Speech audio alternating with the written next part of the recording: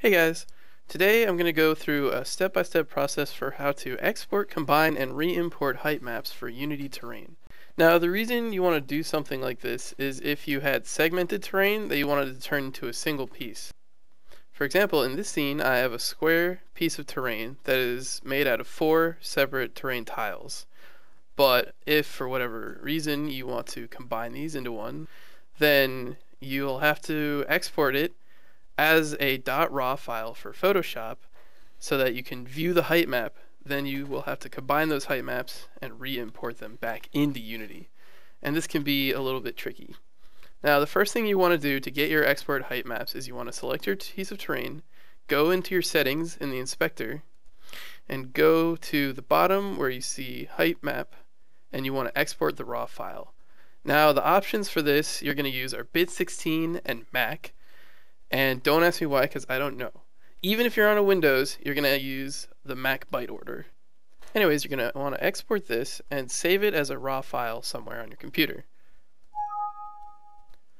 After that's done, you're going to need to open up that file that you just created, and we're going to use Photoshop to open it up. Now, when you're importing a .raw file into Photoshop, you're going to want to make sure that you have the same settings selected as you used to export it. So for here, we have depth to 16 and the byte order is Mac. Another important thing is that for channels, it's going to be defaulted to 2. You want to change that to 1 because if you try to import a height map using a channel count of 2, it's going to say that your specified image is larger than the file. I don't know why. I did this all through trial and error. Anyways, you want to make sure that's set to 1 and it'll import correctly. Anyways, once you have your height map successfully imported into Photoshop, you're going to want to go ahead and open up the rest of the terrain files that you created as well. So let's do that real quick. And here we have all 4 of our terrain pieces separated into their tiles and imported into Photoshop. Now combining them is actually as simple as literally putting the pieces together and then re-exporting that out. So first I'm going to turn my default background layer into an editable layer, and then I'm going to open up my canvas size and turn it into a square the same size that would contain all the pieces. So for a 2x2 you just have to double the width and the height, and that'll make it 1026 by 1026. And after you have your new canvas, you're going to go into your other files and copy those layers into the main file. And once you have that, you're going to want to arrange them so they make sense. This is a fun part. They come out as a little bit of a jigsaw puzzle. Now, once you have all your height maps combined into one single file, you're going to re-export this as a raw file again. So you're going to do File, Save As, make sure you're saving it as a .raw, and we're just going to call it terrain combined .raw. And now we're done with Photoshop, so we're going to minimize it, and we're back into Unity. So now we're going to import that combined height map that we just created in Photoshop. To do this, we're going to create a new terrain. Here it is.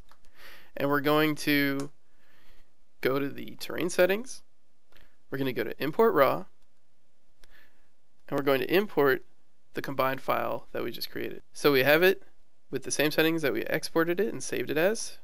So it's depth, again, bit 16 Mac. The width now has been doubled to 1026 to 1026. Now when you're importing this, you want to make sure that not only has the width and height been doubled to fit the dimensions of the combined height map, but you want to make sure that your terrain size fits the dimensions of the combined height map as well. If we look at the terrain settings for one of our component pieces, we can see that the width and length are actually 3,500 units. And so to make a squared version of this combined height map, we actually need to make sure that the terrain size fits that. So it actually has to be 7,000 units by 7,000 units because it's 2x2. So here we go. We have our combined height map successfully imported into Unity as one solid piece of terrain. So let's line it up to make sure that we didn't lose any resolution or data when we combine these height maps. To do this quickly, we're simply going to copy the transform values of one of our terrain pieces. And this lovely Z fighting confirms that it is the same piece of terrain, essentially. Now, one of the quirky things about importing height maps into Unity is that it really only likes them to be square. And this gets tricky when you have a rectangular grid of terrain pieces that you want to combine. So when you do import a rectangular height map on a square grid, you're going to have some empty space to deal with. For example, in this piece here, the combined height map actually looks like this. And as you can see, it had to be squared off with a lot of empty space. But you don't have to texture that, and you can make sure that it doesn't render by culling. So anyways, that's my process for exporting, combining, and re-importing height maps into Unity. If you have any questions, please leave them in the comments, and thank you for watching.